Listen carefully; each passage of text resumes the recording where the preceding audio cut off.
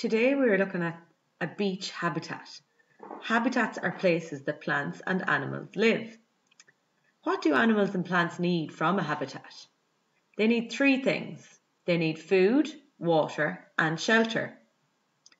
So the beach is a habitat and lots of plants and animals live there.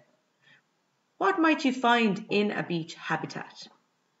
So first you'll find mammals.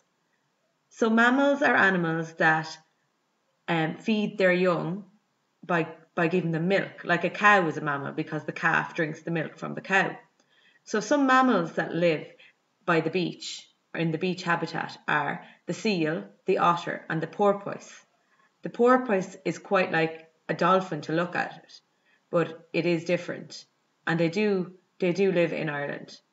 Some birds you might find by the beach is a puffin, a seagull and an oyster catcher. All of those birds also can be found in Ireland.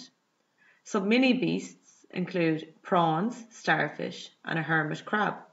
Again, we can see these mini beasts at beaches in Ireland. And plants you might see include seaweed, marram. Marram is beach grass. It's the long grass you see at the beach. And sea holly.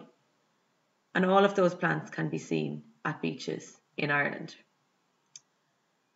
What could we do to help look after our beaches? This is very important. So there are 4 tips for helping us to look after the beaches. If you look down at the bottom of the page to the blue box, it says, do keep a safe distance away from animals, leave the shells at the beach, take your litter home, take photos of plants instead of picking them.